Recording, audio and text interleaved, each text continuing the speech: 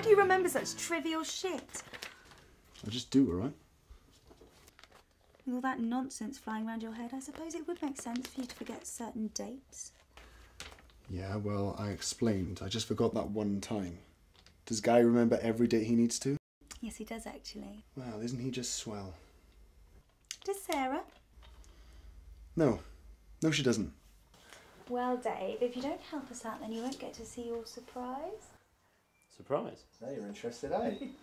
Something I picked up from my folks' attic. What have you got me? It's not something for you, it's something for the house. Jenny, apart from the lure of our lemonade, what brings you to us? Oh yes, Mother wants your help with Mr. Walsh's car. She says it won't start properly and he needs it to get into town tomorrow. Is it the carburetor again? I don't know, I'm not a mechanic. All right, I'll be there in a minute. Sorry, am I interrupting? No. No, it's fine. What is it? What's going on? You know, this is why we broke up. Watership down. No, your stupid pedantic ways, your inability to let anything go, your bloody immaturity. Can I have my DVD back now? Oh, fine, take it. Thank you. I think his wife died falling down the stairs and he became a bit of a shut-in. Anyway, he hung himself from the attic when I was about 8. It was the talk of our road for a while. Kids all came up with their own versions of what happened. One girl said it was his wife's ghost taking revenge on him for not paying her enough attention. Right, whatever the argument was about, you'd be straight on that bloody laptop to find out if you were right. I would boot up the laptop to find out who was right. You just couldn't let the argument go?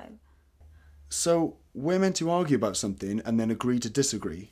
Sure, why not? Because it's bloody ridiculous. No, Nathan, it's what grown-ups do. It was my dad who spotted Sam on the lawn. He asked one of the guys if he could take him, and the guy let him. And he's been in our attic ever since. What did your dad want with it? He claimed he wanted to learn how to use it, but he gave it up after a couple of months. He never really gave a reason why, but we figured it was because he was no good at it. Was that such a childish thing to do? No. Actually, it was quite sweet. Oh, you're so selfish. I'm selfish. Yes. You're not giving a single thought to Mother or me or Esther. You're just swanning off to war to make yourself feel better about Mark's death.